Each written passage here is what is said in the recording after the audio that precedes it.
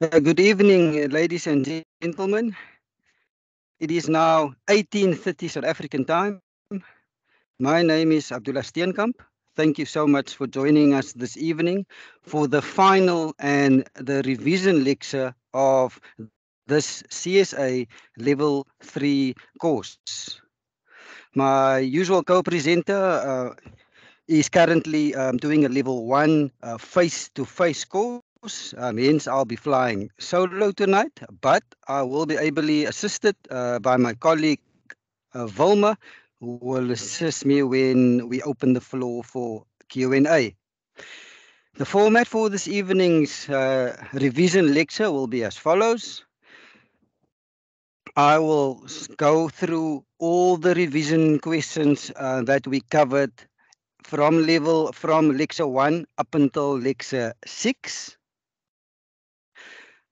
After that, I will open the floor for Q&A. And then lastly, I will cover a bit of admin with regards to the exams that you will write either next week Wednesday or next week Saturday. So to start off for this evening, we first covering the questions that we dealt with in lecture 1. In a 3-day game, close of play on day 1 is 17:30. Team A is all out at 17:22 for 3 marks. What happens next?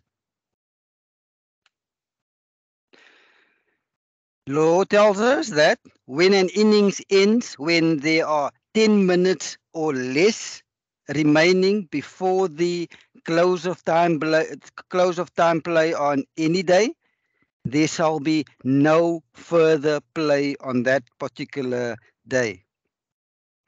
Also, no change shall be made to the time for the start of play the following day. So yes, we're supposed to end at 17:30, but because a side was dismissed at 17:22, which falls within 10 minutes or less before the agreed scheduled close of play, law tells us that that is stumps for that particular day.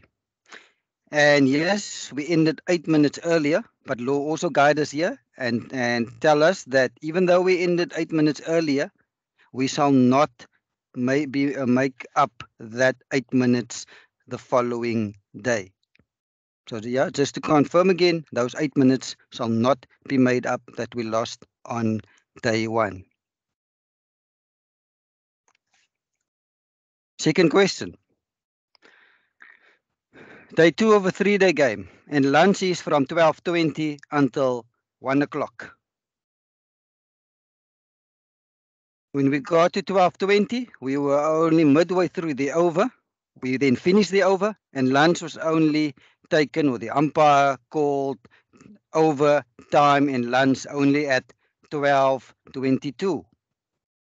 And when we took lunch, Team A was in 338 for 7. At 12:46, the captain of Team A informs you that she is declaring for 3 points. What happens next?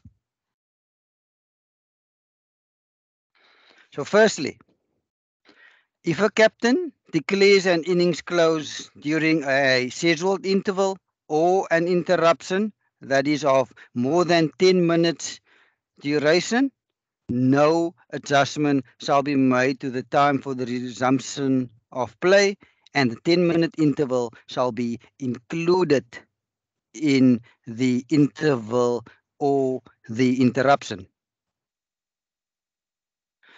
So lunch was taken at 12:22. So lunch being 40 minutes, the first ball needs to be bowled at 13:02. So the start of the innings of Team B the first ball 13:02.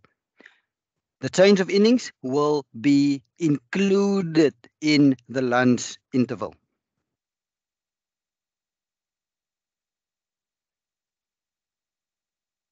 Day 3 of a 4-day provincial match. Lunch is again from 12:20 till 1 o'clock. Team A gets dismissed at 12:13 for 3 points. What happens next?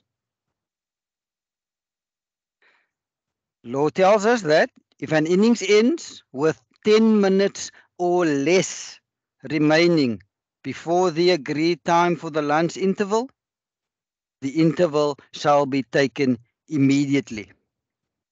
And also, it shall be then the agreed duration of the interval. And in most competitions, the lunch interval is 40 minutes.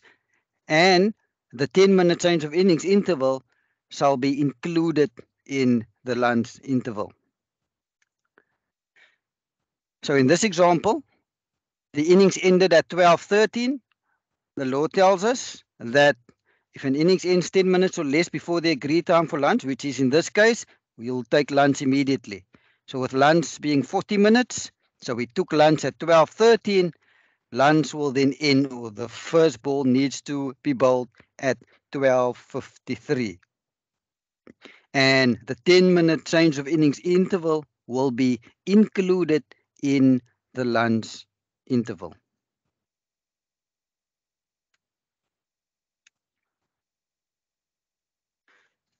Again, lunch from 12:20 till 1 o'clock.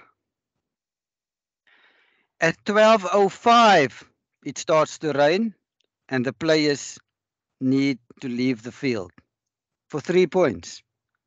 What happens next?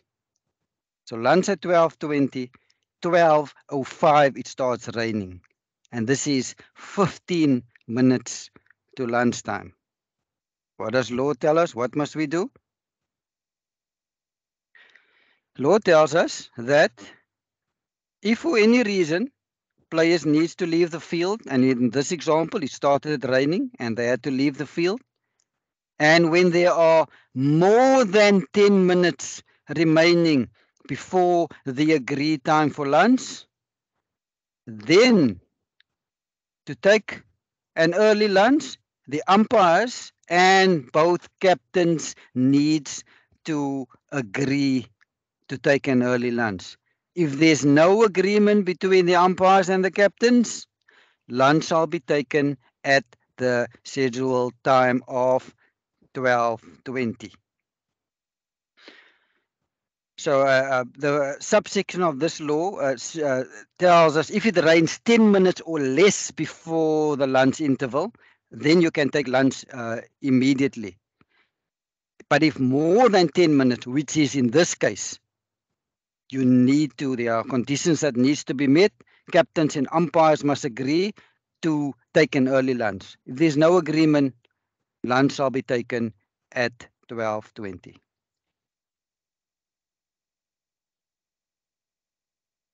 Now we go to tea time. So in this 3-day game, tea time is from 3 o'clock till 15:20. At 14:35, Team A gets dismissed after facing 64.4 overs from the allotted 100 overs of the day. For 4 points, what happens next?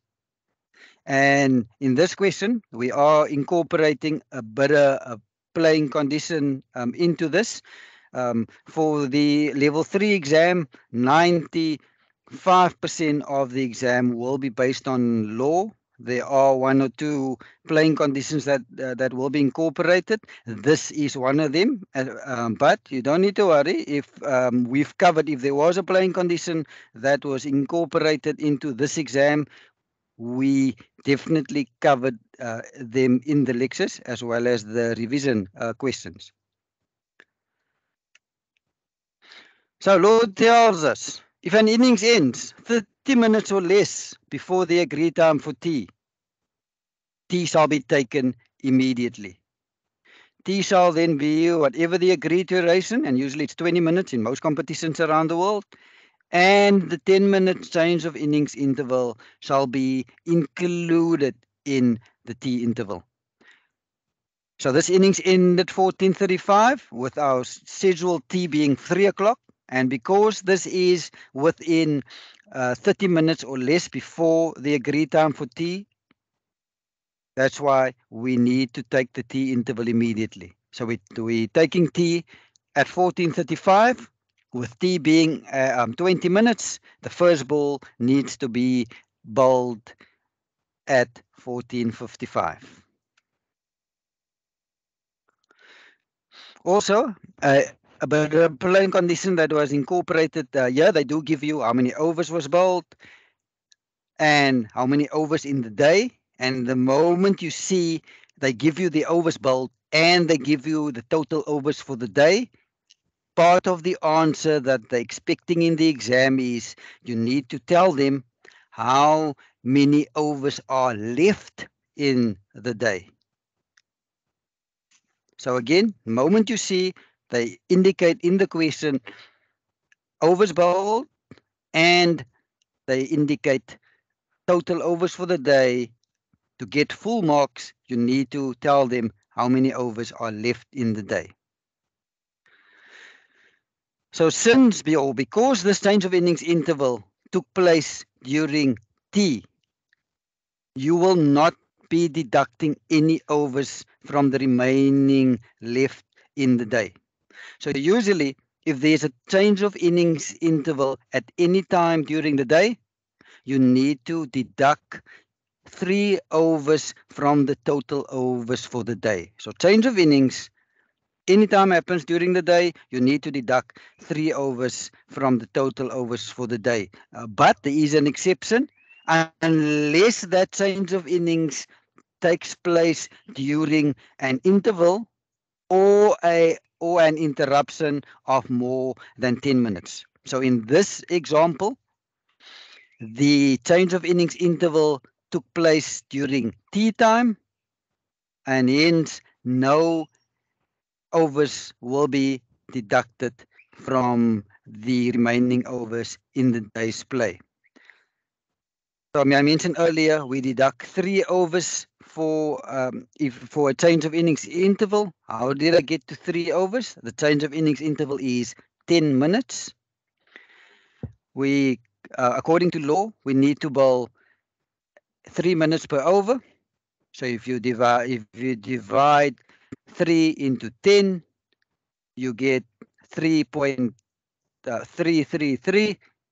But you always want more cricket, so you will take only 3 overs, only 3 full overs. You will ignore the part of the part of the over or the minute or two that's left. So the remaining overs for the day is 100 minus the 65. And how did I get 65?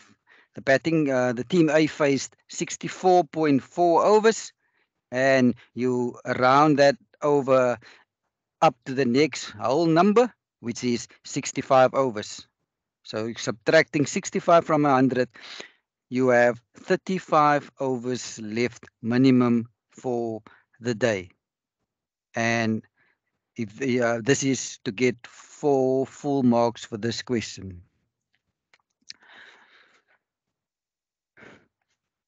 Next question, 3-day game, tea from 3 o'clock till 15:20. The captain of Team A declares at 14:23 after facing 59.1 overs of the allotted 100 overs in the day.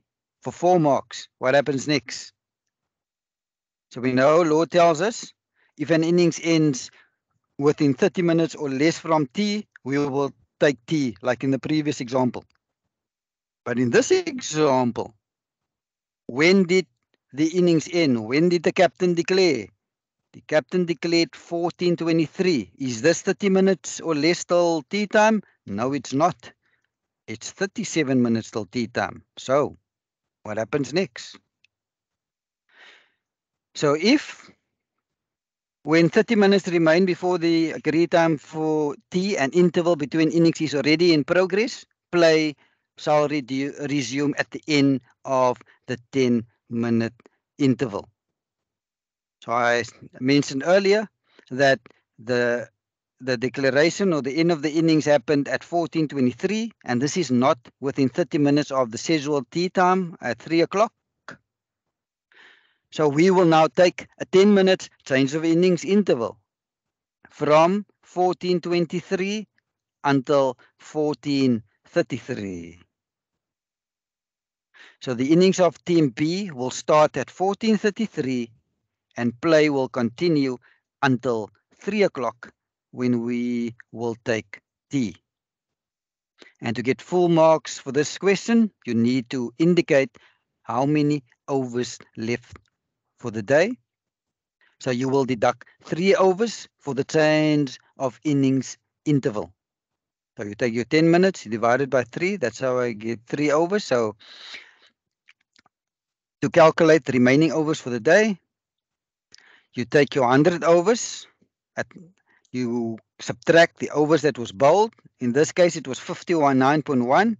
You round the 59.1 up to the next full over, which is 60 overs. And then you also deduct the 3 overs for the change of innings. So 100 minus 60 minus 3 gives you 37 overs.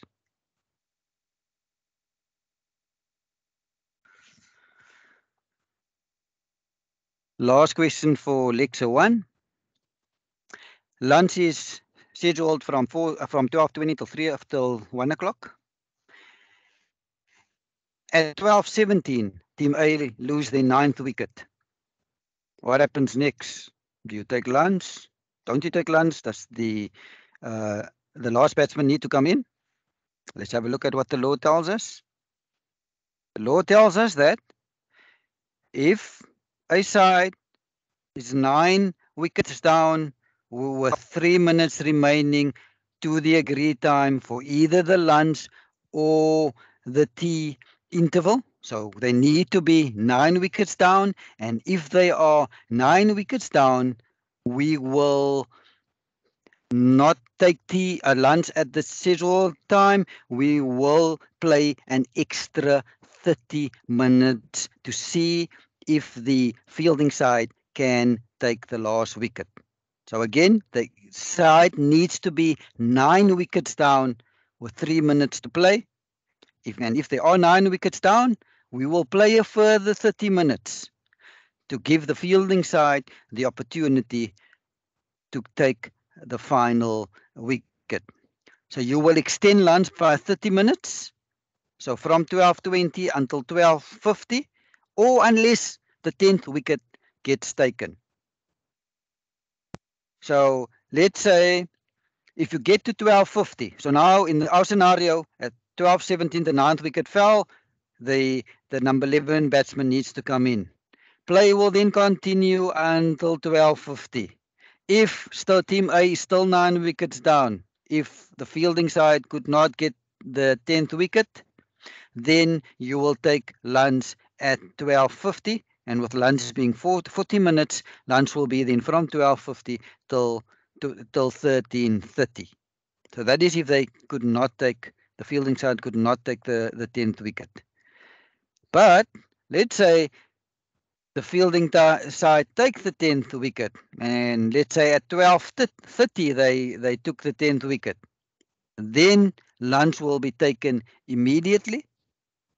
Lunch will be of 40 minutes duration, and lunch will then be from 12:30 until 13:10.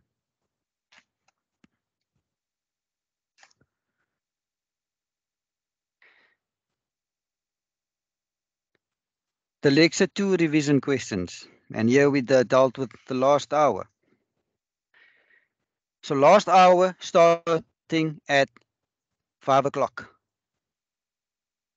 At 17:10, after 2.2 overs were bowled, there is a rain interruption.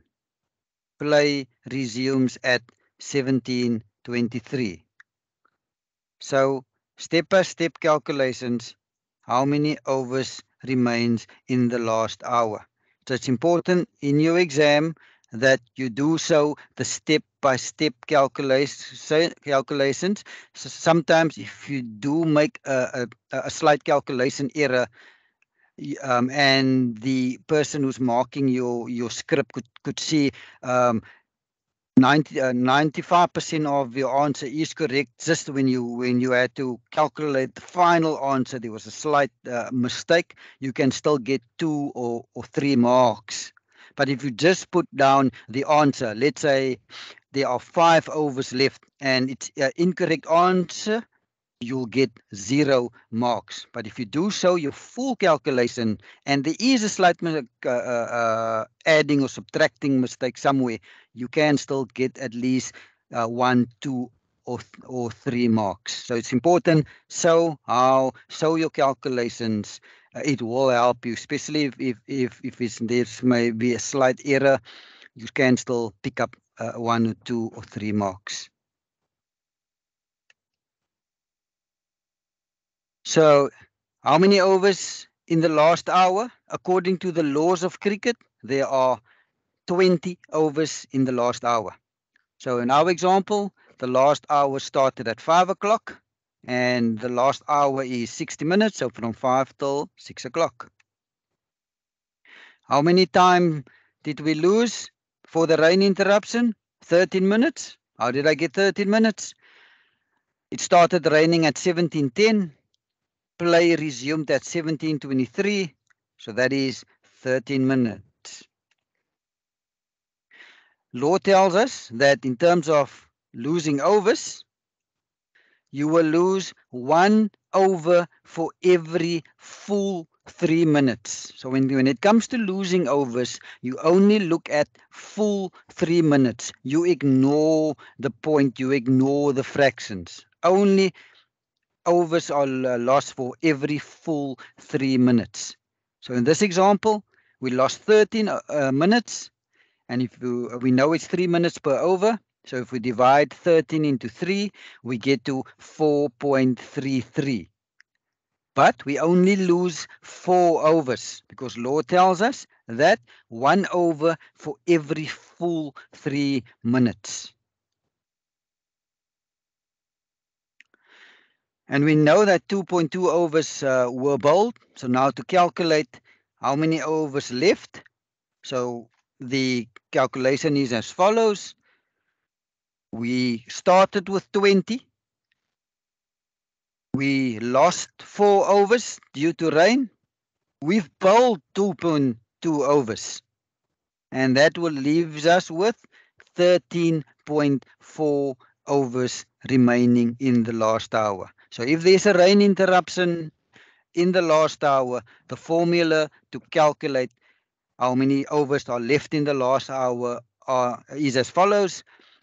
The overs that you started with in the last hour, which will always be 20 according to law, you then subtract the overs lost that you calculated, and then also subtract the overs that was bowled, and the answer that you left with, that is the minimum overs that needs to be bowled in the last hour.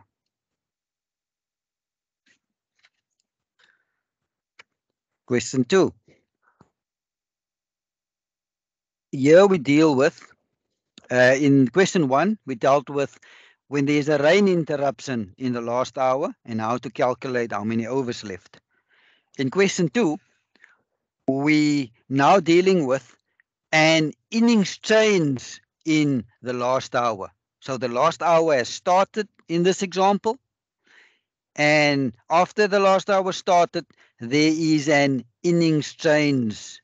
And in this case, Team A was bowled out. So how do we calculate how many overs remaining in the last hour if there's an innings change in the last hour? So last hour starts at 5 o'clock. At 19 minutes past 5, after 5 overs, Team A is dismissed. Now Team B requires 64 runs to win the game.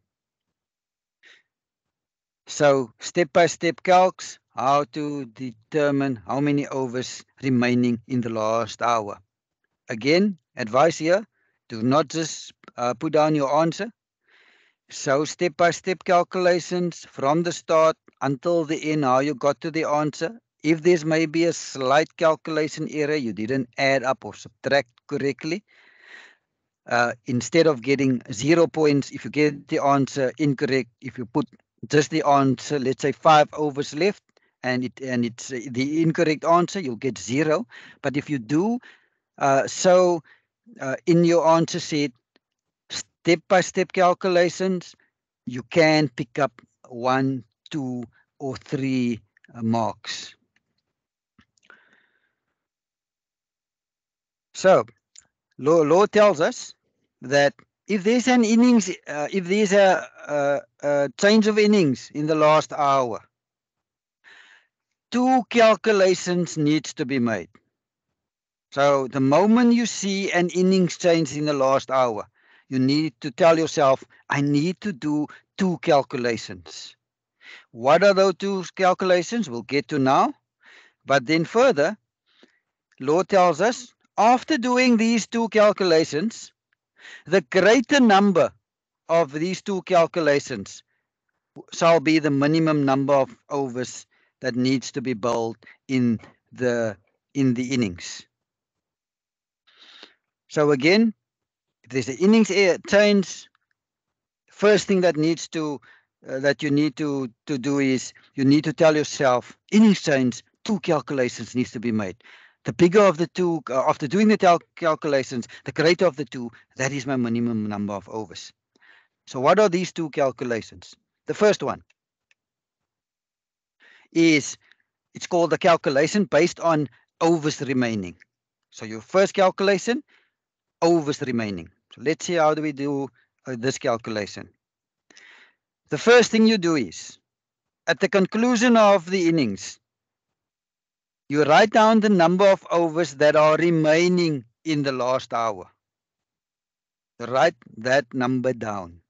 How many overs remaining? So you know you started with 20, and you write down so you need to do a calculation here. How many overs remaining to be bowled? That's the first thing.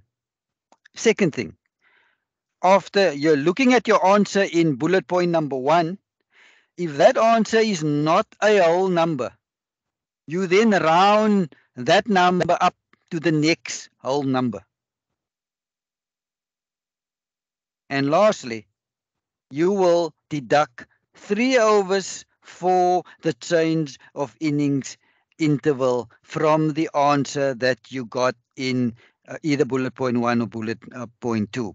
So when you do a calculation based on overs remaining, first thing is you write down the number of overs that remains to be bowled. You write it down.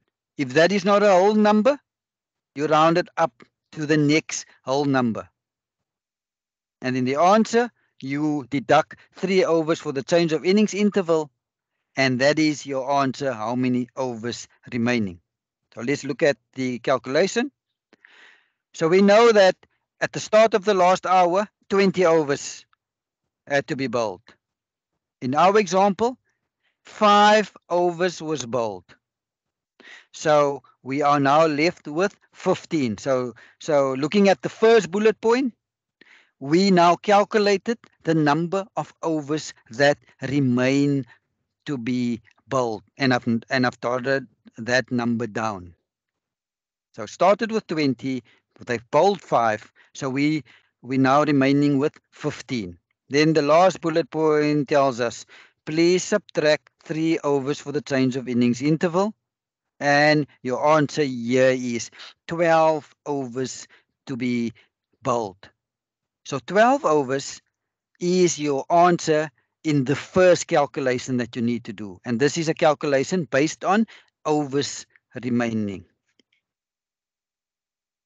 Before I go on to the next calculation, just for interesting sake, it's not always that the overs that was bowled in our example, if I can go back, exactly 5 overs was bowled. So at 17, 19, 5 overs was bowled when Team A was dismissed. It's not always the case that it's exactly at the end of an over that a side gets bowled out. So what happens, let's say, if a side gets bowled out in 4.2 overs? Again, we get guided. So just keep in mind, just for interesting sake, I'm mentioning this, not part of the answer, but just if you should get uh, um, to a scenario or a question or in a game where there are where 4.2 overs was bowled when an innings ended. So the law guides us here what we do.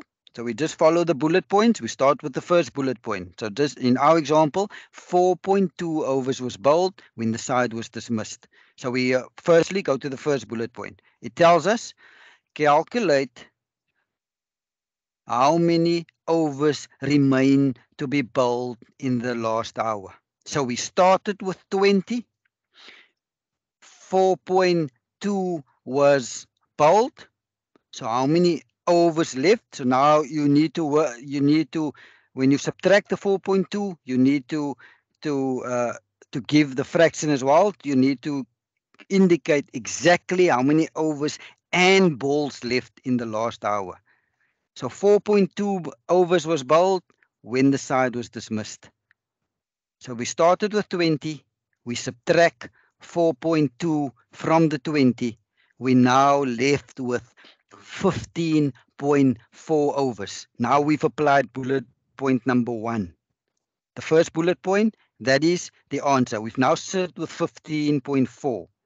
The second bullet point tells us if the number we've calculated in the first bullet point is not a whole number, and in our case, yes, it's not a whole number because we sit with 15.4. Now, because when it's not a whole number, you need to round it up to the next whole number. So 15.4 rounded up to the next whole number is 16. So now we've got the answer in bullet point 2. So now we've rounded it up to the next whole number, 16. And now the last bullet point tells us, please deduct 3 overs for the change of innings interval from the please deduct 3 overs for the change of innings interval from the answer that you've calculated. So in our case, 16, and we'll deduct 3. We'll set the answer is 13. What I've just mentioned was just another scenario. So if you do get a question or in a game where a side gets bowled out in, let's say, 4.2 overs or 5.4 or 1.2 overs, that's how you deal it.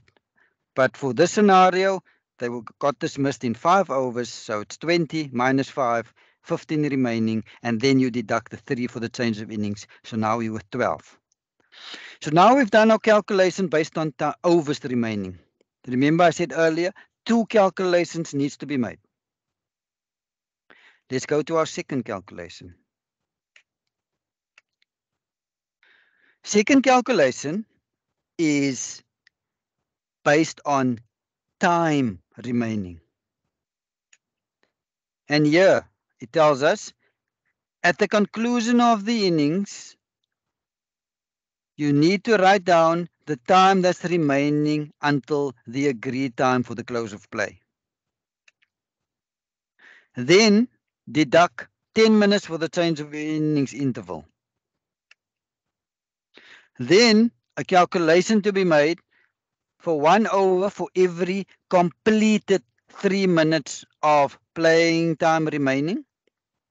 And importantly, the last bit of the sentence, and you will plus 1 more over if a further part of 3 minutes remains. So let's go through the answer and you'll see exactly what the law is trying to tell us. So in our example, the last hour started at 5 o'clock and we know it ends at 6.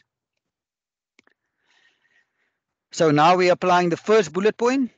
So the first bullet point tells us when the innings ended, and in our case, the innings ended at 17:19. So when the innings ended, what was the time remaining until the agreed close of play time? So we know our close of play time is 1800 hours. Innings ended at 19 minutes past 5. We now know there are 41 minutes left until the close of innings. 41 minutes left in the last hour. So now we've applied the first bullet point. Now we go to the second bullet point. Now it tells us that your answer in the first bullet point, which in our case is 41 minutes, please deduct 10 minutes for the change of innings interval. So after deducting 10 minutes from 41, you now left with 31 minutes. So now we've applied the second bullet point. The third bullet point. Now they say, do a calculation where for every completed 3 minutes, you will lose, you will get an over, plus one more over if a further part of 3 minutes remains. So if we do our calculation, we now know we left with 31 minutes. If we divide 31 by 3, we get 10.33 overs. Now Lord tell us, so we've done our calculation for every completed 3 minutes, so that's 10 overs. And then the last portion of bullet point number 3 tells us plus one more over if a further a part of 3 minutes remain. And that 0.33, that is where a further part of 3 minutes remain. And because a further part of 3 minutes remain, you need to add another over. So you'll take your 10 overs, you'll add another over, and your total here is 11 overs based on the time remaining calculation. So now we've got the answer for both calculations. The calculation based on overs remaining, what was our answer there? 12. Our calculation based on time remaining, the answer here is 11. So now what do? We're sitting with a 12 and 11. The law tells us that use the greater of the two. So the overs remaining in our scenario in the last hour is a minimum of 12. You take the greater of the two.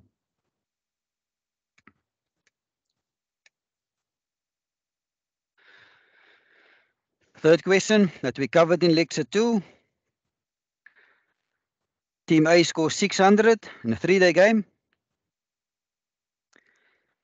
They then dismissed Team B for 450 in their first innings.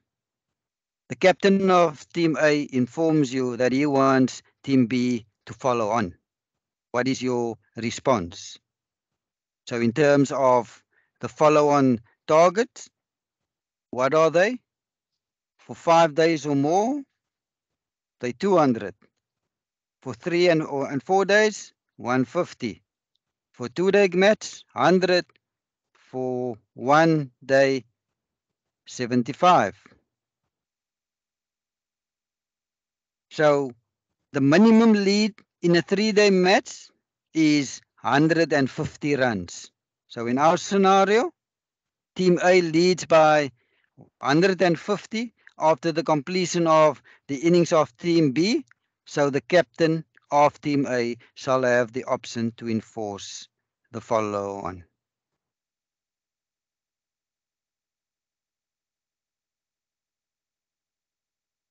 Striker hits the ball to mid-wicket and sets off for a quick single. The mid-wicket fielder picks up the ball and tries to run out the striker at the bowler's end. At the instant of the throw, while they were taking the first single, the batters have crossed. The ball then misses the stumps and goes over the cover boundary as the batters complete the 4th run. For 3 points, to explain what will happen next. So law tells us that when a boundary results from an overthrow or a willful act of a fielder, the run shall be scored as follows. So when there is an overthrow, and because of that overthrow, the ball now goes over the boundary. If that is the case, this is how you need to handle it. Firstly, any runs for penalties shall stand. So if there was a no ball bowled or a wide was bowled, that will stand. Secondly, you will allow the boundary. Remember, in this case, they ran a quick single, field the side at the bowler's end, missed, ball then went over the boundary. So you will allow the boundary. And then thirdly, runs completed by the batters together with a run in progress. But that run in progress, if they had crossed at the instant of the throw or the willful act, then that run will count. If they did not cross at the instant of the throw or the act, that run will not count. So this is how you deal with an overthrow if a boundary results from that overthrow. Penalties will stand. You will allow the boundary for. You will allow the runs that the batters completed together with the run in progress if they crossed at the instant of the throw. So in our example, you will allow 4 runs for the boundary. You'll signal this to the scorers and you'll wait for acknowledgement. You will allow the 1 run as the batters crossed at the instant of the throw. So in our example, maybe it's not that clear in the example, but the batters on the it was a quick single that they ran. So the quick single, while running the first run, the mid-wicket fielder picked up the ball and side at the bowler's end. At the instant of the throw by the mid-wicket fielder, the batters has crossed, and because they crossed, that run will then count. So in this example, total will be 5 runs, 4 runs for the boundary, and the 1 run because the batters crossed at the instant of the throw of the mid-wicket fielder. And how do we signal this 5 runs to the scorers? So you signal to the scorers by holding an open palm facing your chest below head height and wait for acknowledgement from the scorers. So you'll first signal the 4 runs, you'll wait for acknowledgement, and then you'll signal the 5 by holding an open palm, and the palm should be facing your chest, and your palm should be below head height, and wait for the scorers to acknowledge.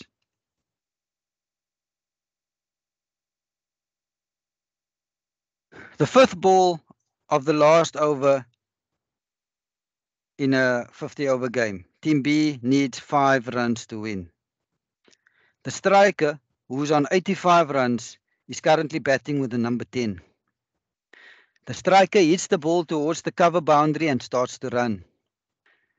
The batters complete 1 run, but as the bowler's in umpire, you notice that the striker purposefully or willfully ran short at the bowler's end when turning for the 2nd run. So the striker turning for the 2nd, knowing there's only 1 ball left after this ball, and the striker wanted to be on strike. He didn't want the number 10 batsman to face the last ball. And because of that, that striker willfully or purposefully ran short at the bowler's end. Explain what happens next. You'll call and signal short run as soon as the ball becomes dead, and you will inform the other umpire. Because of this willful or deliberate short run by the striker, you will disallow all runs to the batting side. You will return any not out batter to his or her original end. If there was a no ball or wide from this delivery, it will always stand. You shall award 5 penalty runs to the fielding side and signal these 5 penalty runs to the scorers and wait for them to acknowledge. You shall inform the scorers to the number of runs to be recorded from this delivery. You shall inform everyone and report the incident to the governing body. Next question. Bowler bowls an in-swinging delivery, pitching outside off stump of the batter. So when you get these type of questions, break it up into smaller pieces and also try to visualize. Visualizing these type of questions is a great help, and it will assist you in answering the question. So what I see immediately is visualizing this batter shouldering arms, and then it tells you ball hitting batter on the front foot, on his front pad, above the knee roll, in line with the stumps. There's a huge LB appeal. The umpire turns down the appeal. The ball goes through the keeper's legs and hit the helmet placed behind the keeper. So firstly, what you need to cover in your answer is that when it comes to leg buys, you will only give leg buys if the umpire is satisfied that the striker either attempted to play at the ball with the bat or the striker tried to avoid being hit by the ball. So that's the first part of the answer. You tell the examiner, when it comes to leg buy, what are the conditions that needs to be met? Attempted to play the ball with a bat or try to avoid hitting the ball with a bat. But we do know in this case, and it tells us the batter shouldered arms. So now we know that the batter didn't try to play the ball with the bat, nor did he try to avoid being hit by the ball. So in this case, leg buys shall not be awarded. If the ball becomes dead for any other reason, the umpires shall call and signal dead ball as soon as the ball either reaches the boundary or the completion of the first run. So in this scenario, this allows all runs to the batting side. Remember, the batter didn't offer a shot.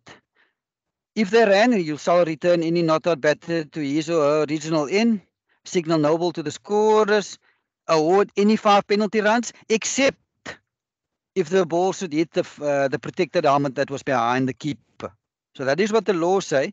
So now we know in this scenario, there wasn't a shot that was offered, and they didn't run any leg by, but the ball went through the keeper's legs and hit the protective helmet behind the keeper. So as soon as the ball hit the protected helmet behind the keeper, the ball then became automatically dead.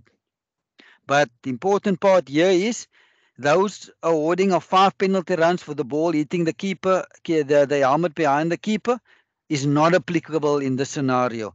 Because if you read bullet point number 4, it tells us when the batter does not offer a shot, or when the batter does not attempt to play at the ball with the bat, and in this case the batter shouldering arms, if the ball should hit the pads, I'm at bullet point 4, because the batter didn't play a shot, if the ball should hit the helmet behind the keeper, those 5 penalty runs shall not be awarded. And in this scenario, that exactly happened, and the law tells us you should not award the 5 penalty runs. So you, the bowler, in umpire, and you stand fairly close to the stumps. The bowler then delivers the ball 1.5 meters from behind you. As you are focusing on the popping crease, because you wanting to check whether the bowler's foot landed behind the popping crease for the no ball, you then see out of your peripheral vision the ball passing past you on its way to the batter. What do you do next? Because the bowler bowled the ball from behind you, call and signal dead ball as soon as you see the ball passing you. The ball do not count as a legal delivery in the over, that ball needs to be rebowled. Any run scored or attempted from this particular delivery needs to be disallowed. If the batters ran, please send them back to their ends. please then warn the bowler that if there are any further deliveries that you are going to bowl from behind me, I will consider that as time wasting. Please also inform the bowler's captain of what you've just of what you've just relayed to the bowler. And in the scenario, it says you stood fairly close to the stumps. Maybe you can consider standing a bit, a few feet back, to prevent the bowler from bowling from behind you.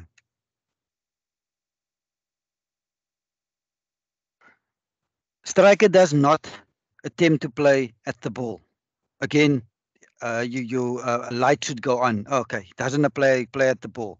The ball then strikes the striker's pad, and now it goes to fine leg. The striker then calls for a quick single.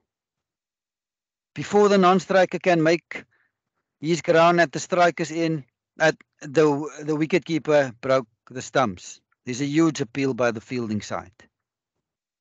What happens next? So now we've just covered this in the previous question.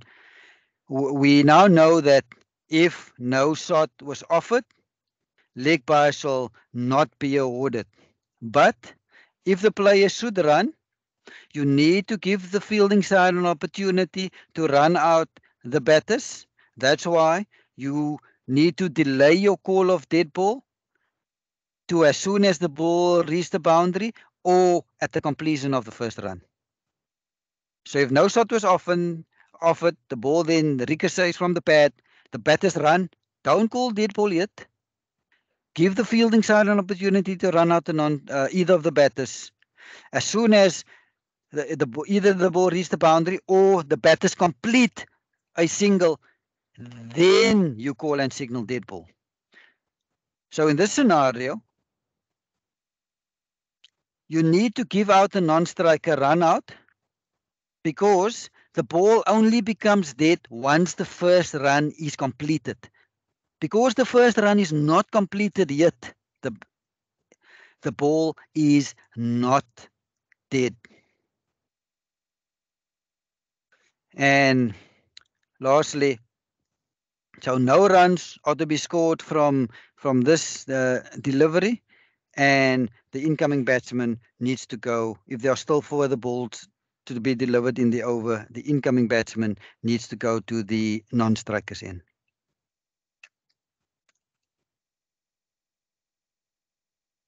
Again, when you see these long questions, break them up into smaller pieces and try to visualize. So bowler bowling a short pitch ball, short pitch slower ball. The ball bounces halfway down the pitch. So visualize the ball bouncing halfway down the pitch. The striker then, seeing this, moves deep into his crease. Now the ball bounces a second time behind the popping crease. And after bouncing behind the popping crease, the striker hits the ball in the air towards the middle fielder. The fielder then catches the ball, but after catching the ball, the fielder then saw the better batter outside his crease. The fielder then has a sigh at the bowler's end and actually hits the stumps with the non-striker sort of his crown. The fielding team appeals, and you all know for what they're appealing. They're appealing for the run out because they know the better batter is at the non-striker's end. So I can guarantee you they'll be appealing for the run out. So now you need to explain exactly what you're going to do, and now you can see how important it is for you to know your laws, because now you saw a catch, you saw a run out happening. Which one do you apply? So now we know when it comes to a no ball and when the ball bouncing twice, the law tells us that as soon the umpire to call and signal no ball, if a ball bounces more than once, all rolls along the ground, and here are the important words, if that happens before reaching the popping crease. So that is what the law tells us. It's only a no ball if the ball bounces more than one, or in other words, bounced a second time or third time. If the second bounce is before reaching the popping crease. And if that is the case, call and signal no ball. So let's look at our scenario. The ball bounced once, it bounced halfway down the pitch. Where did it bounce a second time? It clearly tells us that the ball bounced a second time behind the popping crease. So we've just read the law that tells us if it bounces, and if you again, remember I said visualize this. So the first bounce was halfway down the pitch. The second bounce was after or behind the popping crease. And because it was behind the popping crease, this is a fair delivery. It is only a no ball if it had to bounce before, or bounce a second time before the popping crease. So because this bounced behind the popping crease, it's a fair delivery. Then the batter hits it straight to the cover fielder. The cover or the middle fielder then took the catch cleanly and then had a sigh at the stumps. So now there's a caught and there's a run out. So now we know that in the law, caught takes precedence over any other decision except for bowled. So bowled is number one, caught is number two. So in this instance, the caught will override the run out, or will take precedence over the run out.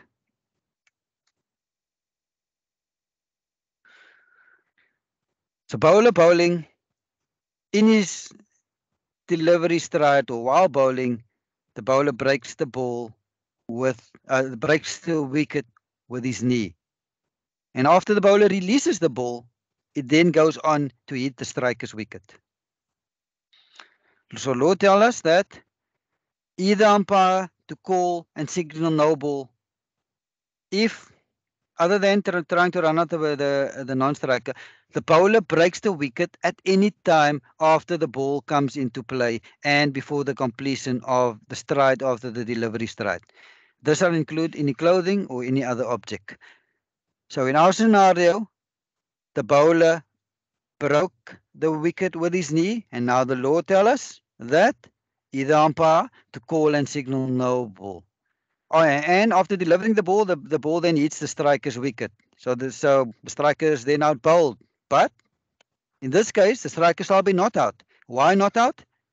Because you call the no ball, striker cannot be out bowled. There's only 3 ways to be dismissed of a no ball. Bowled is not one of them.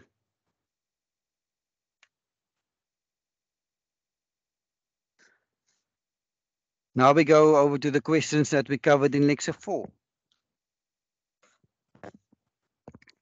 Again, with these penalty time questions, it's important that you do break it up into smaller pieces.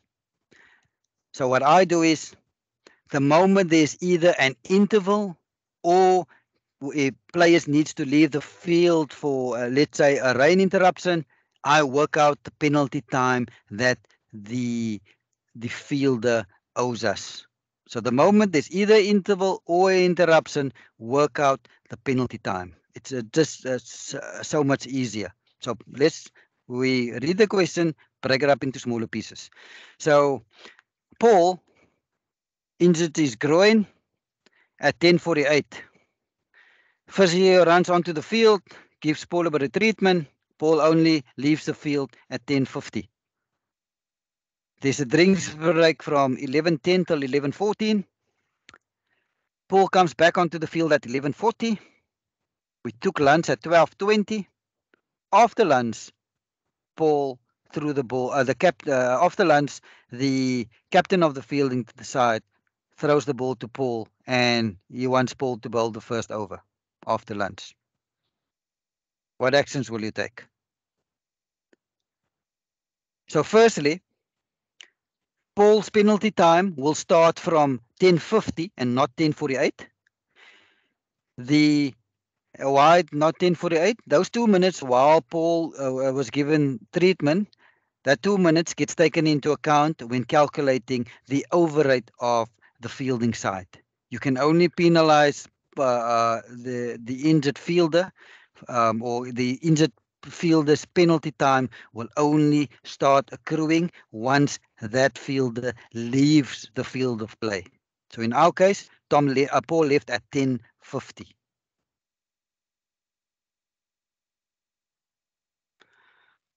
Paul then returns at 11:40. So that gives Paul the 50 minutes that he was off the field of play. So Paul, that's 50 minutes of penalty time. But we do know that there was a drinks break from 11:10 till 11:14 of 4 minutes. So we know that drinks break is a scheduled interval, and scheduled intervals cannot be added to Tom's penalty time, nor can it be subtracted from Paul's penalty time. So the scheduled breaks cannot will not count for or against Paul. So that 4 minutes needs to be subtracted from the 50 minutes that he owes us. So when Paul returns to the field at 11:40, he owes us 46 minutes. So good umpiring technique is, as soon as Paul or the injured fielder returns to the field, work out the penalty time, then inform the injured fielder and the captain the amount of penalty time that the injured fielder owes and when the injured fielder can bowl. It's good umpiring technique. So Paul returned at 11:40, and we know he owes us 46 minutes of penalty time. Lunch was taken at 12:20. So one of the methods that penalty time can reduce is playing time on the field. As long as the injured fielder is fielding, that will that he can then that time that he was on the field, he can then offset that time from penalty time that he owes. So lunch was taken at 12:20. So from 11:40 when Paul returned until 12:20, that was 40 minutes that Paul was on the field. So Paul, at the start of the lunch interval, and I said it's important, the moment there's an interval or interruption, calculate the amount of penalty time that any injured fielder has. So at the start of the lunch interval, Paul owes us 6 minutes. How did I get 6 minutes? When Paul returned at 11:40, Paul owed us 46 minutes in total. Paul then was on the field for 40 minutes from 11:40 till 12:20. You can now offset that time that Paul was on the field from the penalty time that Paul owed us. So 46 minutes minus 40, Paul owes us 6 minutes penalty time at the start of the lunch interval. What time will lunch in? Lunch will in at 1300 hours. So we know because lunch is a scheduled interval, this will not count for or against Paul. So at the end of the lunch interval at 1300 hours, Paul still owes us 6 minutes. So as you're walking onto the field, you will inform Paul and the fielding captain that Paul still owes us 6 minutes. Paul can only bowl at 13:06.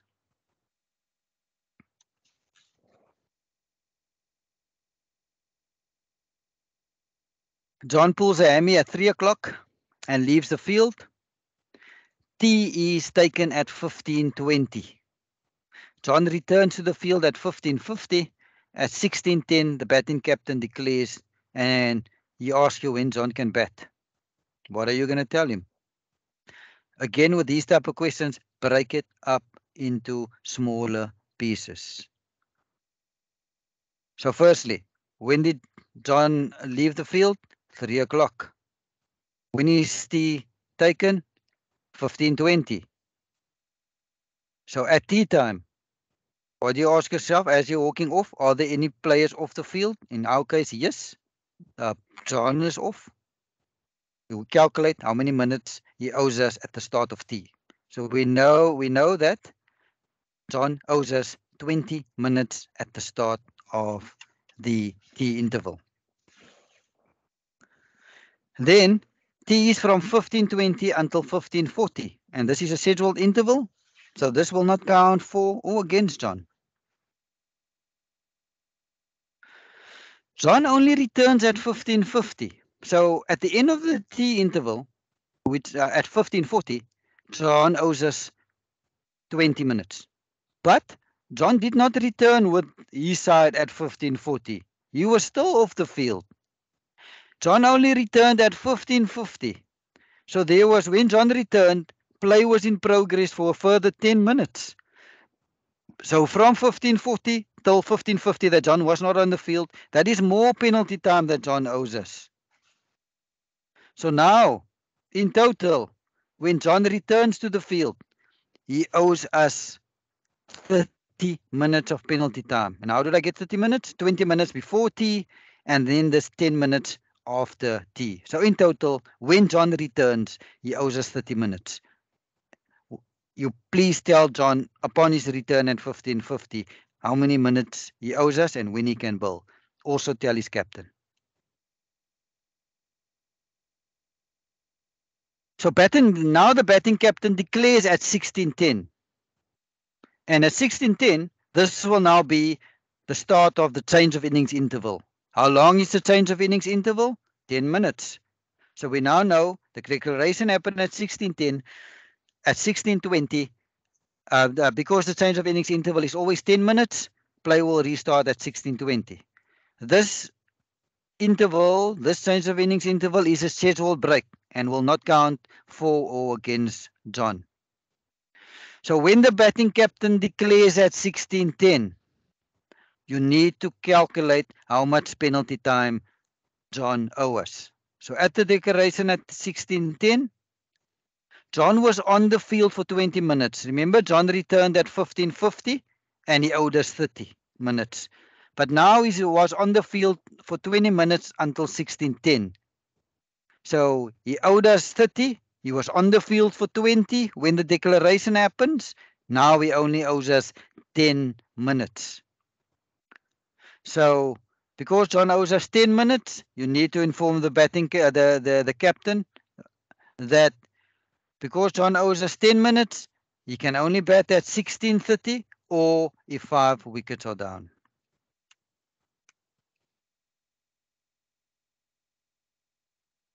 Striker hits the third ball of the over to fine leg and set off for a run. The batters complete 3 runs, and as they turn for the fourth, the fielder that returned to the field without permission fields the ball. He then throws the ball to the keeper just as the batters completes the fourth run. What actions will you take? So this is now a fielder returning without permission. We all know there's quite a stiff penalty. So as soon as that fielder touches the ball, that ball becomes immediately dead. Then umpire to award 5 penalty runs to the batting side because now fielder without permission touched the ball, 5 penalty runs to the batting side. We know that the runs completed by the batter shall be scored together with the run in progress if they crossed at the instant when the ball became dead or when that fielder touched the ball. If there was a penalty, if there was a no ball or a wide, that shall always stand. The ball shall not count as one for the over. The umpires to inform and inform everyone and also to report this to the governing body. The batters completed 3 runs, and because they did not cross yet when the ball becomes dead, only the completed 3 runs will count together with the 5 penalty runs. So in total, 8 runs of this ball. Since the batters did not cross when the ball became dead, the non-striker needs to face the next delivery. And since the ball does not count as one for the over, there are still 4 balls remaining. And a good umpiring technique, you can write down the time, the over, the ball. When it's the next interval, just go to the scorers and just double check scorers after in over number 15, ball number 3. How many runs did you record? Just double check. If they have 80 runs, you tell them, yeah, well done. If not, you need to rectify them.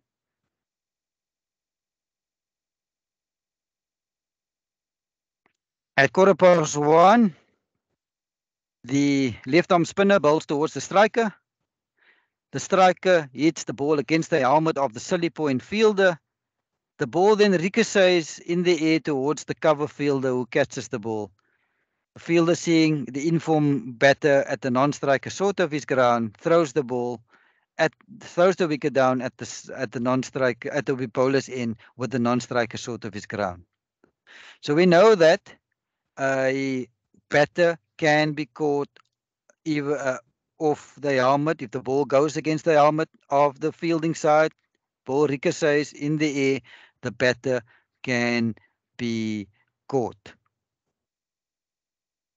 So for 3 marks here, you first need to tell us that the striker is out caught if the ball delivered by the bowler, not being a no ball, is then subsequently held as a fair catch.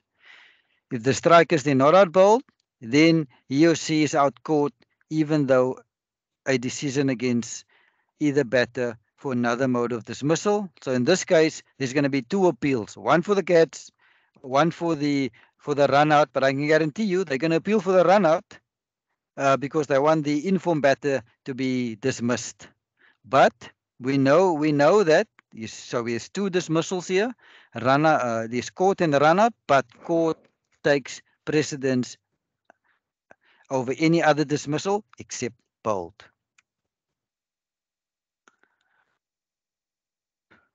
At 17:58, the final ball of the 104th over, the batter gets an inside edge to the ball.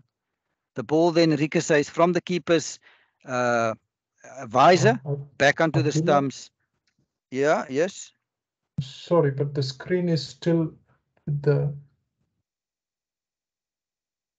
it's not visible. Only it's for me, I guess. Okay, let me just reset. Thank you for stopping me.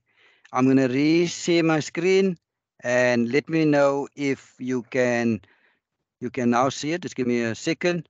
Are you now able to see my screen? Yes, that's better. Thank you. Okay. No, thank you so much for coming for alerting me to not seeing my screen.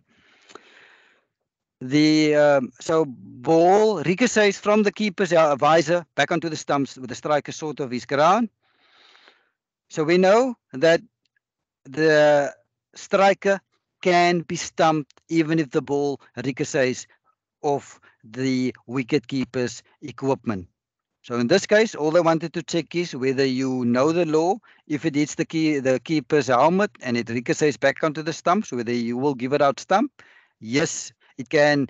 If the ball ricochets from any part of the keeper's person or equipment, or if the keeper throws or kicks it onto the stumps and the striker sort of his or her ground, striker should be given out stumped.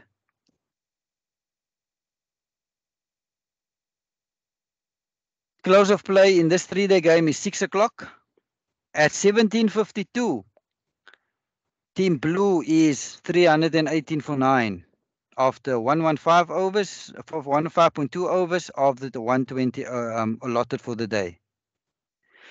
The striker, then, who is batting outside his ground to the spinner, edges the ball, and the ball is then caught by the first slip fielder off the keeper's grill. While all this happened, the bowler's in umpire actually called no ball for front foot being over the popping crease. The keeper, seeing the striker, who is not attempting a run, is still outside his ground, and after getting the ball back from first slip, the wicket keeper breaks the wicket with the striker outside the ground. So what we do know is, so what they wanted to test here is, so either batsman is out or run out. If while the ball is still in play and the wicket is fairly put down by the striker, if there's nothing behind the crease, you can run out either of the batter. But we do know that as soon as a no ball is called and a striker is out of his ground, not attempting a run, and the wicket is fairly put down by the keeper, the striker shall not be given out as soon as a no ball is scored. But in our scenario, there was an intervention from the first slip, so the ball went from the edge of the batter to the keeper, off the keeper's grill, to slip, and from slip it came back to the keeper, who then broke the wicket with the striker out of his ground. So in this instant, the striker is out, run out. Team Blues now all out, and the innings ended at 17:52 because we know that if an innings ends 10 minutes or less before the agreed time of close of play time, it will be stumps for that day, and you will not start 8 minutes earlier the following day.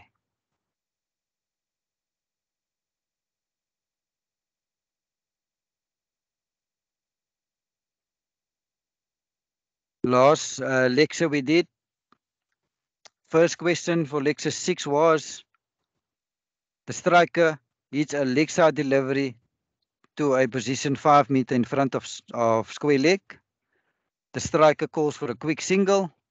As the batter's turn for a second run, the short leg fielder moves to his left, stuck out the foot, and one of the batters trips and falls to the ground.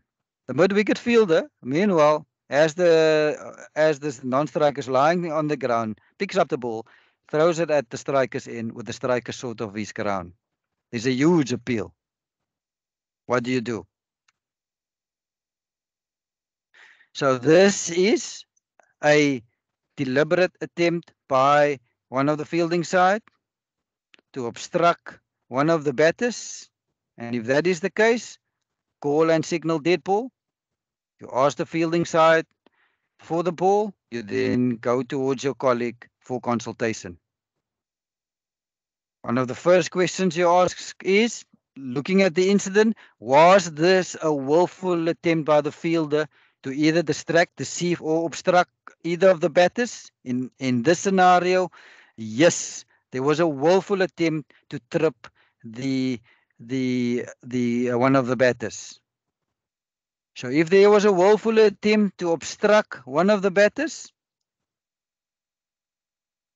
the following punishment applies. Firstly, neither batter shall be dismissed from that delivery. So in this instance, yes, there was an appeal for a run out of the striker. Yes, the striker was short of his ground, but that the striker shall not be out, because the law clearly tells us, because there was a willful attempt to obstruct the batter, neither batter shall be dismissed from this delivery. Furthermore, the bowlers in umpire shall award 5 penalty runs to the batting side. Signal this to the scorer and wait for them to acknowledge. You inform fielding captain and the batting captain. The ball do not count as one for the over. Any runs completed by the batter shall be scored, together with any penalties. Also, the run in progress shall also be scored, even if the batters hadn't crossed at the instant of the offence. This is the only instance in the law where, whether the batters crossed or not, that run shall count. Furthermore, the batters at the wicket shall decide which of them is to face the next delivery and report the incident to the governing body. So in this scenario, the batters completed 1 run. They were busy turning for the second. Yes, they didn't cross for the second, but the law tells us whether they cross or not, that run will count.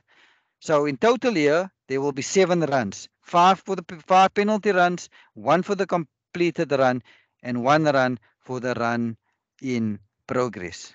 So when it comes to this particular law, after the ball has been delivered, it can either be the fielder distracting, deceiving, or obstructing. an example of the deceiving is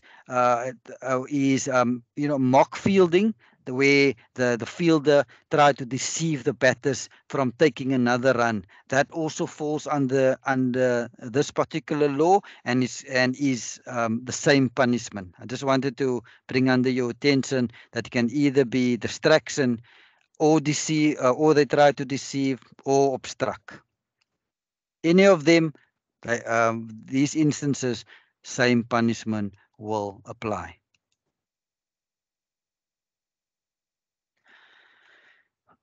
Fast bowler bowls a full toss directed at the striker above waist height. The striker then hits the ball to fine leg for boundary 4. So what does law tell us? If the ball goes above waist height, the striker standing upright at the popping crease, call and signal no ball. And the reason for this is law tells us that if the ball would have passed without pitching above waist height of the striker standing upright at the popping crease.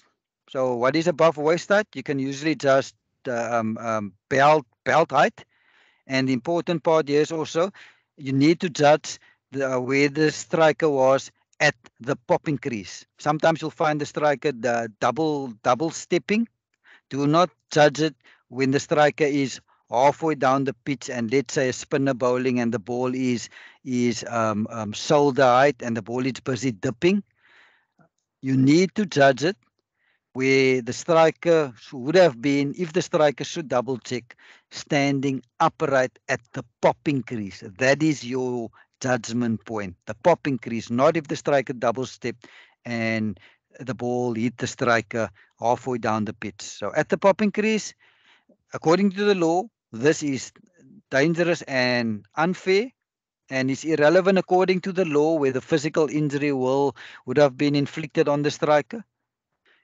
If this is the case, I know there's certain playing conditions that differ slightly to the law, but for the purpose of this course, we're only covering what the laws of cricket say. And the laws of cricket tell us any delivery that's above waist height of the striker standing upright at the popping crease shall be called no ball. And after calling no ball, what do you then do? The bowlers in umpire then to indicate to the bowler that this is your first and final warning. Also then inform the other umpire, inform the fielding captain and the batters. This first and final warning shall apply throughout the innings. Signal now this no ball to the scorers and wait for them to acknowledge. Also in this scenario, remember the batter actually hit the ball for a 4. So you'll signal the no ball to the scorers. You wait for them to acknowledge, and you need to signal the boundary 4 to the scorers and wait for them to acknowledge, the boundary 4. And there are 4 balls left in the over.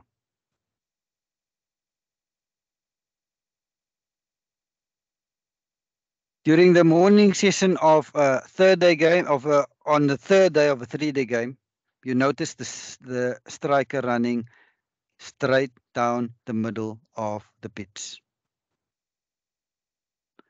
What actions will you take, if any? This is a 3-pronged question. I'm going through the whole question, then we can go through the answer. So this is now in the morning. You notice the striker running straight down the middle. What action will you take? That's the first part. Then after lunch, you notice again the striker running straight down the pitch. And then 2 overs before the drinks break in the middle session, now the non-striker runs straight down the middle of the pitch. What do you do? So in that first instance, let me first cover what the law tells us. The law tells us that it's unfair to cause deliberate or avoidable damage to the pitch. Striker enters the protected area playing at the ball. The striker needs to immediately move out of the protected area. A batter will be deemed to be causing avoidable damage if either umpire feels that his or her presence on the pitch is without reasonable cause. So in this scenario, because it happened early in the morning and I saw for the first time the batters running straight down, I will have a word with both batters. I'll actually have a stern word with both batters because why? This is day 3 of a 3-day game. And the batting side may be on the verge of declaring. They now try to roughen up the protected area to bring the spinners in the game. So in this scenario, I'll have a stern word with both batters. Seeing that this is the first time that they've run in the straight down the pitch, I'll have the first, and I'll tell them if I see this happen again, I will go over to action. If this would have happened, let's say in the second over on day 1, I mean, there's no reason for the batters trying to deliberately damage the pitch to bring in their spinners. I will have a quiet word with the batters. If this happened early on day 1, I will have a quiet word, and not in this case where it's day 3, batting side on the verge of declaration, trying to rough up the protected area to bring the spinners in the game. So that's why in this instant, have a stern word with the batters. Then after doing it again after lunch, now I spoke to you guys this morning. I'm now giving you your first and final warning. This warning to apply throughout the innings. The umpire then, even a batter gets dismissed, this warning shall apply to every innings, and it's important that you inform each and every new batter coming in that batter, your side is on the first and final warning for running in the protected area or causing avoidable damage to the pitch. I will inform the fielding captain and, when possible, the batting captain. Then when it happened the third time, now they've already on the first and final. Now they did it again, 2 overs after drinks. Now I'm going over to action. No more warnings, now punishment. Disallow all runs to the batting side. Return both batters to their original ends. 5 penalty runs to the fielding side. Award any other 5 penalty runs except protective helmets belonging to the fielding side. Inform everyone and report to the governing body. And there are 4 balls left in the over. Thank you so much, everyone. I've now gone through all the revision questions that we've covered from lecture 1 up until lecture 6. We will now go over to Q&A.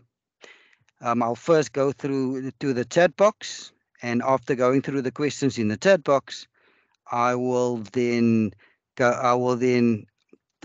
take hands. Before I go to the questions in the chat box, so when it comes to these revision questions, it's important, go over the revision questions. They are questions, or lots of them are questions that came up in previous level 3 exams. They are good preparation for your up and coming level 3 exam, together with the slides that we provided for lectures 1 to 6. Okay, let me go to the chat box. First question is from Cindy. Cindy asks, in what situation would you adjust the starting time or number of overs for the next day's play? So Cindy, when it comes to the laws of cricket does not accommodate starting earlier the next day or making up overs. There are playing conditions that covers this, where you can start earlier and play later.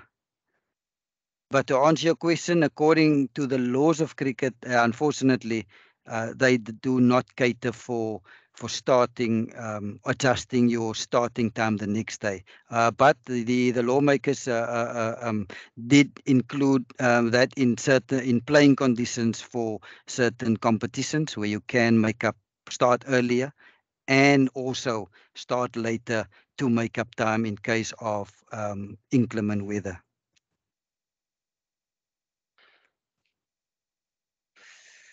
Next question is from Sasikant. For the overs remaining to play, do we have to say minimum overs to be bowled? Because in some of the answers we do not mention in the answer some of the revision questions. Yes, it's you can add it, Sasikant. It is in the last hour, and when we do speak about overs left, those are the minimum overs to be bowled. If you're not going to lose a point, or you're not going to get deducted the point if you do not put minimum, but it is good practice to actually say when you do, after doing your calculation, these are the minimum number of overs to be bowled. Yes, good practice and good point, Sasikant.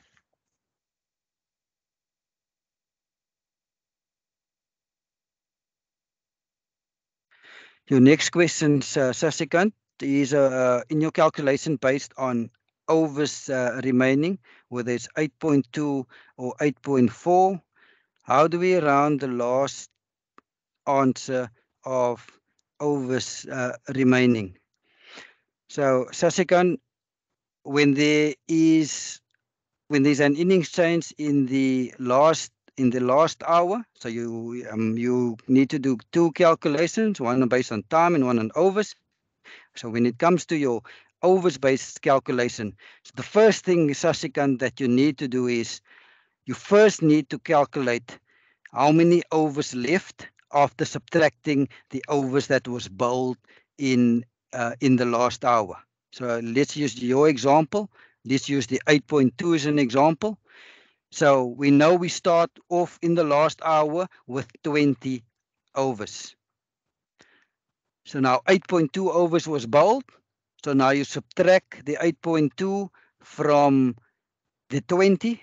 You're now left with 11.4 overs.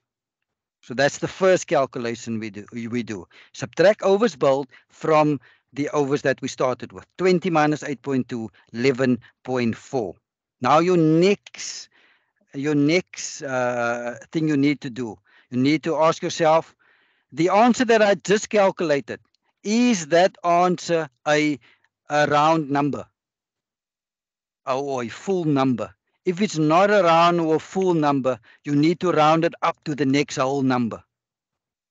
So in your scenario, or in our scenario where we used 8.2, with 8.2 overs was bowled, so we now sit with 11.4. That 11.4 overs left is not a round or full number. So we now need to round it up to the next whole number. So in rounding 11.4 up to the next whole number is 12 overs. So now we sit with 12 overs. And then we still need to subtract the 3 for the change of innings interval. So 12 minus 3 is 9 overs minimum left in the last hour. I hope I've answered your question. If there's still you still need clarity of any of the questions that was asked in the chat box, feel free to raise your hand, and I will gladly clear up any other if anything is unclear.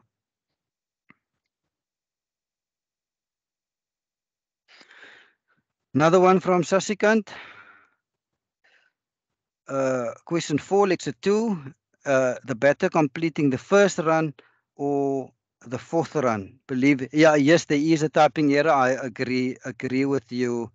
Sasikant. The question could have been worded a bit better, but the point that they were trying to get across is that when it comes to overthrows, you need to judge where the batters was, whether they crossed or did not cross.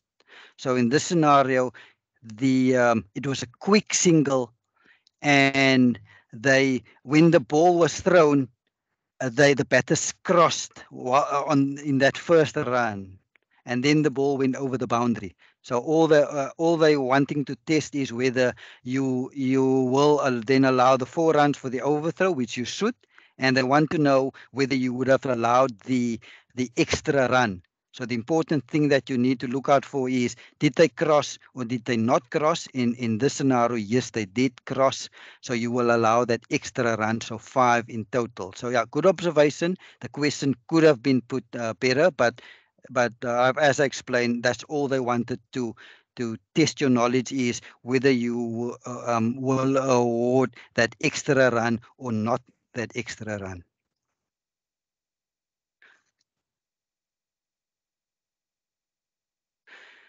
Arun, in the answers of many of the revision questions, the lower numbers are referred to in bracket. Are we supposed to remember? No, Arun.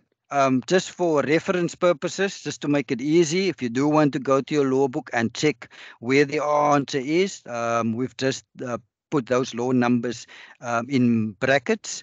But when it comes to answering in the exam, no, you do not want to. Also, you do not need to quote the law verbatim. When marking, when the examiners mark your scripts, all they're looking for is whether you have an understanding of what the law is and what to do. They do not look for the law book to be regurgitated verbatim in your answers.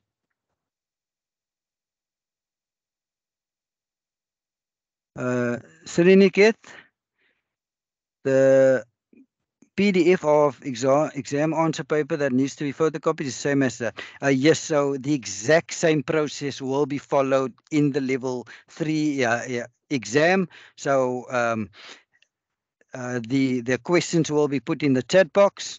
You will answer the questions. The answer sheets will be blank. Answer sheets will be provided to you, will be emailed to you. You write down your answers. After writing down there's about 27 questions. After writing your 27 questions, you're going to have to scan your answer sheets and then email it to us. Same process we followed in the level 2 exam. I've handled all the questions in the chat box. It's a Arun, I see 3 or 2 hours. Level 3 is a 3-hour exam, Arun. More questions. There are now 27 questions and a lot more writing. So they're now giving you 3 hours instead of 2 hours. I'll come back to the chat box. Let me go to the hands. Nanes, you can unmute yourself and ask your question. Good evening, Abdullah. Good evening to you. Yes, I have 2 questions. The first one is shot offered and not offered. It's basically the batsman has a backlift while preparing to face the ball, and he just bring the bat down when the bowler delivers the ball. But the ball went onto the leg side, and he saw that one, and he just stopped the bat. So he did not completely play at the ball, but he stopped his bat near his legs and before coming to all the way to the legs. So the ball hit the leg, the pads, and then went to the square leg, and then the batters ran a run. Mm-hmm. So in my opinion, then I said it's not shot offered. So I called dead ball after they finished their first run and sent both the batsmen to their original end. Is that fine? Or because the batsman, he's still bringing his bat all the way from behind his backlift and to the front, do you consider that as a shot offered or not? Thanks for your question, Nanesh. Nanesh, that is a judgment call that only you as the bowler's end umpire can make. So in your opinion, If you feel that the batsman did not offer a shot, it's your judgment call. You have the right to wait until they've completed the first run, then call and signal dead ball and send the batters back to the original end. And the batters will look at you and ask you. You can tell the batters, in my opinion, you did not offer a shot. Go back. That's why I'm disallowing this run, and I want you to go back to your original end. So it is a judgment call. It's a judgment call that you need to make, Nanes, and according to you, if you feel looking at the shot that was played, that it was no shot was played at the ball, that's your call. You have the right to disallow that run. Did I answer your question, Anis? Yes, Abdullah, thank you. And another one is regarding the youth, the under 19, under 17 players, about the directives, especially the bowling spells for the bowler. Yeah. Is there any specific regulations regarding the bowling spells of the under 17 players? Because in the ICC laws, we don't find anything, but mostly it will be mentioned in the match regulations, if I'm correct. Yes, Nanesh, there are bowling regulations or bowling restrictions in junior cricket. So whether it's under 11, under 13, 15, 17, there are bowling regulations. Sometimes even the under 19 competitions, there are playing conditions in place, bowling directives that are where they put in place, especially for the fast bowlers, that they can only bowl certain amount of overs in a spell. It differs from age group to age group or competition to competition. I've seen some competitions they allow maximum 5 over spells. I've seen 4 over spells. I've seen 3 over spells. But those are guided by playing conditions on this, or and bowling directives that gets incorporated into the junior competitions. So yeah, they are in all countries, especially in South Africa, in all age groups, there are bowling directives in place where they only allowed to bowl, the fast bowlers especially, a max of a certain number of overs in a spell. Yeah. Did I answer your question, Anis? Yes. Yes, Abdullah, thank you. You're welcome. Are there any other hands? I don't see any other hands, but let me go to the chat box. Maybe there is. Yes, I'm sure. Yes, Wilma. Sorry, Bhavesh did have his hand up, and then he put it down. I'm not sure if he still wants to ask his question. Bhavesh, if you want to ask a question, any question, don't be shy. I'll gladly answer it.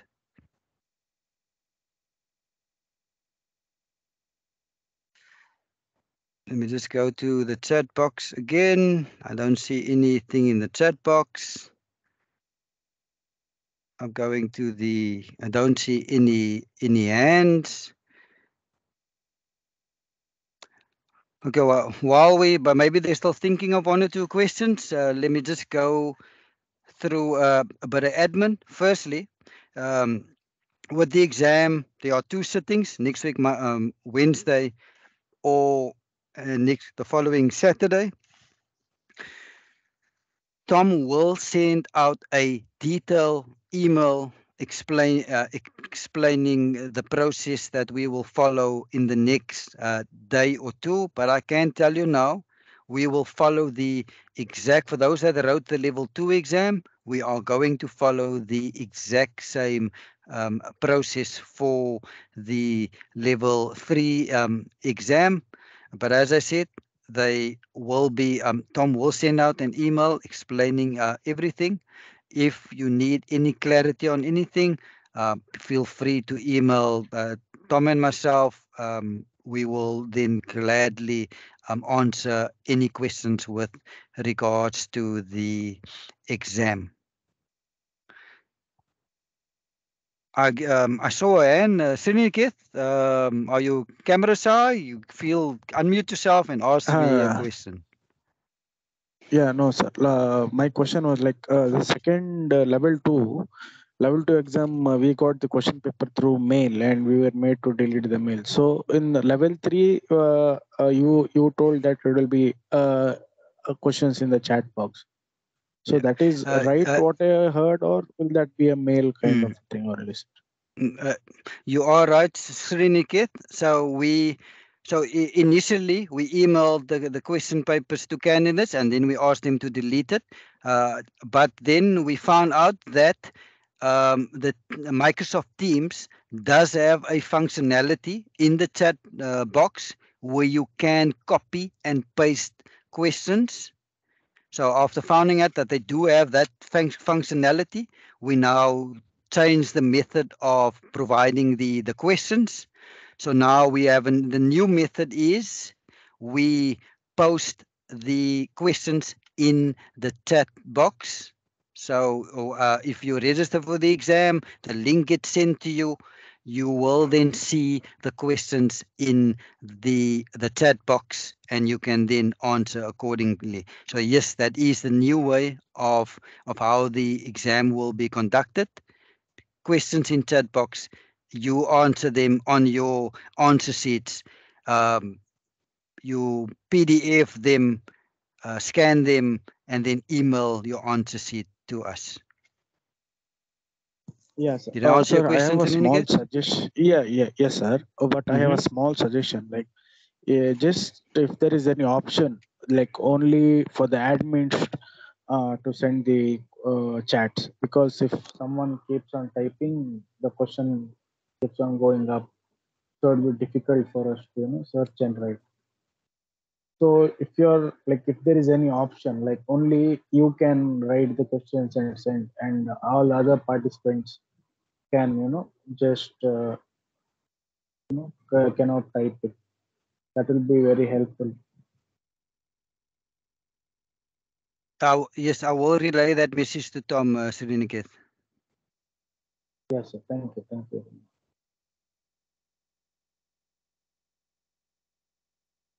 Next hand up, Bhavesh, the floor is yours. Thank you, Abdullah. Abdullah, I have a question regarding the beamer. As a batsman, he sees the ball is coming all the way up above the vest, but it's the slower one. And then he keeps himself down and turn out that the bells are going off. So he's actually bowled.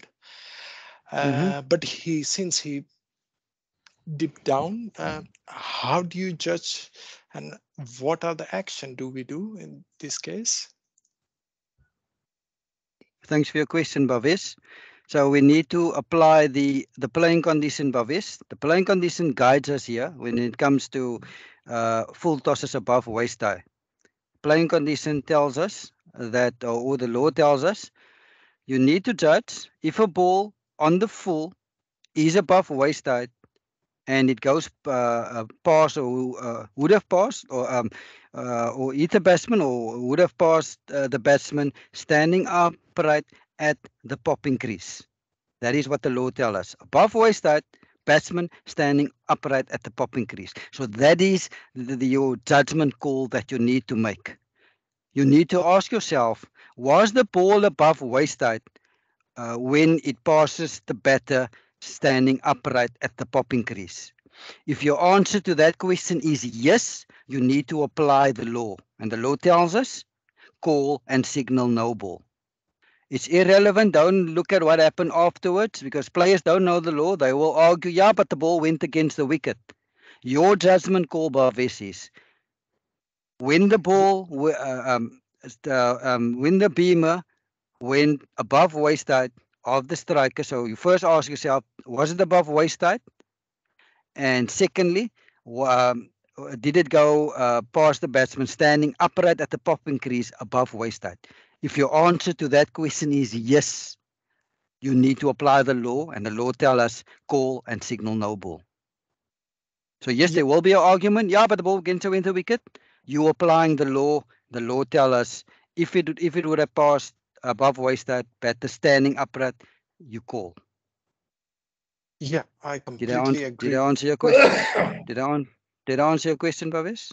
Yes, but my question was, of course, that's absolutely correct. I would apply all the necessary steps. But how about, as you just mentioned, the batsman has to be stand upright in the popping crease. And if he's avoid hitting ball on his body because it's a full toss beamer and it's coming all the way on top and going down. And to avoid that ball hit to his body, he puts himself down. And during that time, if the wicket falls, do you consider still a no ball, or do you consider because he was not standing upright and that's why you can give him out? Yeah, so Bhavesh, so it makes it difficult if the batter ducks, because your judgment call, and you need to judge if that batter was standing upright at the popping crease. Would it have been above waist height? That is the judgment call that you need to make. It's a difficult judgment call, but you need to make that judgment call. You need to judge if that batsman had to stand up, would it have been above waist height? If the question to that answer is, if this batsman was standing up, it would have been above waist height. You need to call and signal no ball. Difficult call, Bhavesh, but you need to make that judgment call. And the question you need to ask yourself, if batter standing upright, would it have been above waist height? If yes, no ball. Yeah, clear, very clear. So regardless what batter's action is at that moment, while attempt, clear. Thank you. Agree with you. And the similar thing applies to Bhavesh. Let's say the batter's double step. And just if you can visualize the scenario, spinner bowling. Spinner bowls a loopy, if you know what I mean, the ball loops towards the batsman. So it's a loopy full toss. The batter double steps. By double stepping, if you can visualize, the batter is, let's say, almost halfway down the pitch. Maybe not almost halfway, but let's say 2 meters down the pitch. Yeah. When the ball reached the batsman, it was shoulder height. So at that stage, was the ball above the waist? Yes, the ball was above the waist. But remember, there's a second condition that you need to look at before you can call a no ball. What is that second condition, and where do you need to make that judgment call? At the popping crease. Need to make at the popping crease. That is where you need. That's the second condition that needs to be met before you can call it a no ball, and that is where you need to judge. Again, difficult call because you need to make a judgment call. The batter is 3 meters down the pitch. Yes, the ball, let's say was breast height. Yes, it was above waist. But that judgment call that you need to make, was it above waist high? When would it have been above waist height if the batter was standing at the popping crease? If the answer to that question is yes, you need to call and signal no ball. If the answer to that question is no, you don't call and signal no ball. But batter will complain, umpire, it was above waist height. Then you tell the batter, that is not where I judge. Yes, it was above waist height, but my judgment call is I need to judge if the ball was above waist when you stood a batter standing at the popping crease. And according to me, if you stood at the popping crease, that ball would not have gone above waist height. That's why I didn't call it no ball. Understood. Do you still take a support from strikers and umpire at the same time? When it comes to these type of calls, Bhavesh, strikers in umpire is in the best position to make that call. Yes, the bowlers in will signal to the scorers, but strikers in, because strikers in is as a square view or side on view.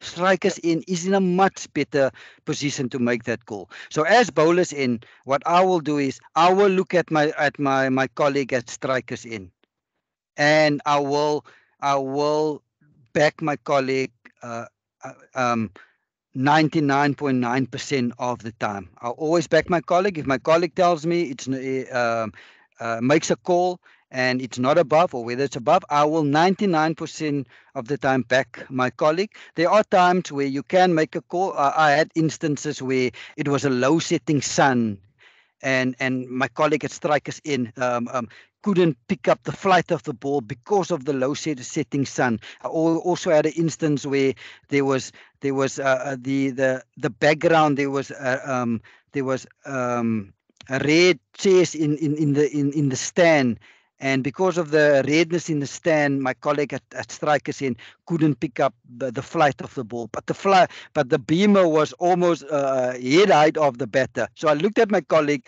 My colleague was, you could see, was blinded by the sun. Then I made the call of calling and signaling no ball. But 99.9% of the time, you do look at your colleague at strikers in, and you do back your colleague. Back your colleague's call. Don't override it unless you now see, or your colleague indicates to you, Bhavesh, I lost the ball. You need to make a call. Then you can make a call. But strikers in, to answer your question, Bhavesh, the strikers in needs to make that call, because from side on, he or she is in a much better position to make that call. Understood. Very clear. Thank you. Okay. Thanks, Bhavesh. Next hand is Pankaj. If you can unmute yourself and ask your question. Yeah, I want to ask whether if I'm not getting a chat box option in my Microsoft team, then how can I get the question paper of level 3 exam? Pankaj, that is a good question. Are you sure you don't get the chat box option in Teams? I thought the chat box option is available in all versions of Teams. It's part of it's part of the product. Are you sure that your version of Microsoft Teams doesn't have a chat box? Yeah, I don't have. Because as far as my knowledge, and I've seen different versions of of Microsoft Teams, they all have a chat box. First time I hear that they don't have a chat box. I don't know the answer. I will have to ask that question to Tom, and I'll ask Tom then to include it in the email that he's going to send out to the to the um, to the attendees in the next day or two with regards to the exam. So we'll have to get back to you, Pangat. I don't have an answer for you now. Okay, thanks. But as I said, I'll ask Tom to address it in the email that he's sending out in the next day or two. Okay, no problems. Thanks. Okay, copy that. Thanks, Pankaj. Next hand is Ivan. Ivan, if you can unmute yourself and ask your question.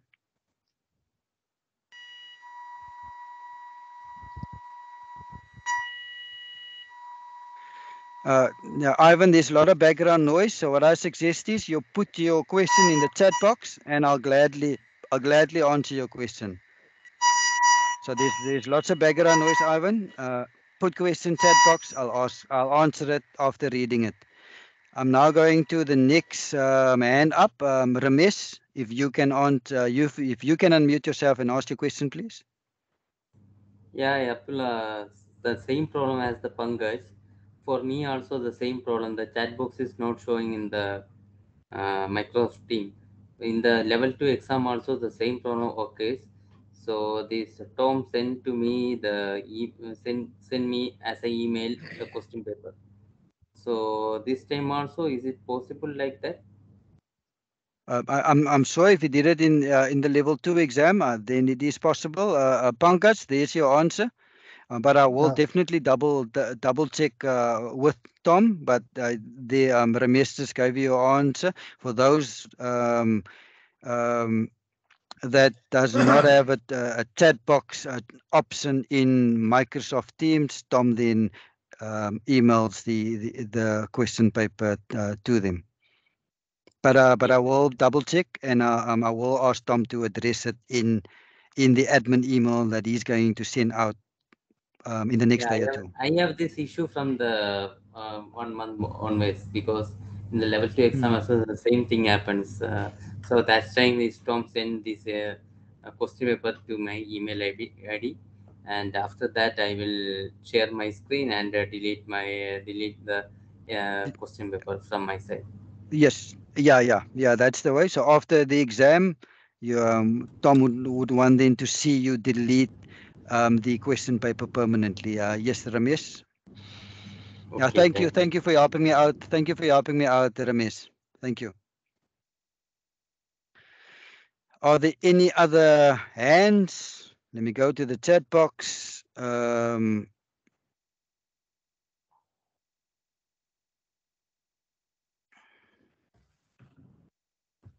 I don't see any other hands. I do see a comment by Nazmi in the chat box. Ramesh and Pangat, do you are you able to update your Microsoft Teams version? Maybe you still have an old Microsoft Team version. Maybe the first ones didn't have a chat box, but the new ones, I'm 100% certain they all have that functionality. So maybe just a comment that I've read in the chat box. Yeah, Abdullah, Yeah. from my side, I checked the community of the Microsoft, and there is something is written regarding how I can get back the chat box. I tried all the steps mentioned in that one, but still it's not showing from Okay. my side. Yeah. Okay. Yeah. No problem. But again, Tom. Tom mailed the question paper to those that couldn't, that don't have a chat box, and after the exam you need to delete it. We can do that option. Thanks, Ramesh. Yeah, same case with me. I have tried all the options, and Yeah. right now I'm using it from the Explorer. So I'm not getting the chat box option in that from the Explorer version of Microsoft Teams. Okay. There's another comment. Bhavesh is saying, remove the app and then reinstall it again. Have you tried that option, Pangaj, Ramesh? In my version of Windows, the new version is not able to install. Okay. Actually, I'm I having tried an to old version remove of all Windows cache. 8, so it is not Okay. installing on that version right Okay, now. but anyway, Tom, we have a solution for this. Tom, then for those that doesn't have access to chat box, Tom will then email you the question paper. But I'll ask him to confirm in the admin email that he's going to send within the next day or two. So thanks, Pangat. Thanks, Ramesh. Sasikant, I see your hands raised. The floor is yours. I just have some information on connecting to the Teams. I think if you use the link you send us and then join as a guest, if you use that link, you will get the chat box. But if you download the Teams and then use the downloaded one, it will not get the chat option. I think you can try that out. Pangas, Ramesh, there's good advice from Sasikant. Click on the link and then it will give you access to the chat box. So what I suggest is that over the next we're only writing next week, so maybe over the next day or two, get one of your friends to send you a link. Click on it, open Teams, and then see if you can see the chat box. If yes, then there's your answer. If no, then we will then do it as we did it in the level 2 exam. But thanks for that feedback, Sasikant. I'm going to the Thanks chat for this box. feedback. We'll try for that one. I think it's maybe in browser it will be work, but I don't know whether it's anyway. We'll check with the browsers. Like once we are using the app, maybe it's not working because I tried already in the app side. It's not working. Maybe in browser Okay. it will work. I will try that one. Okay. Okay. Thanks, guys. Thanks, Sasikant. I don't see any other hands. I don't see any questions in the chat box. Going once, going twice. Okay. Guys, thank you so much for joining us for these 7 lectures. It was a pleasure being part of this. All the best for your exams. I will definitely see all of you next week at the exams, whether it's virtually or face-to-face. Thank you so much. Enjoy the rest of the evening. Bye, everyone. Thank you, Abdullah. Thank you. Yes, sir. Thank you. Bye. Bye, everyone.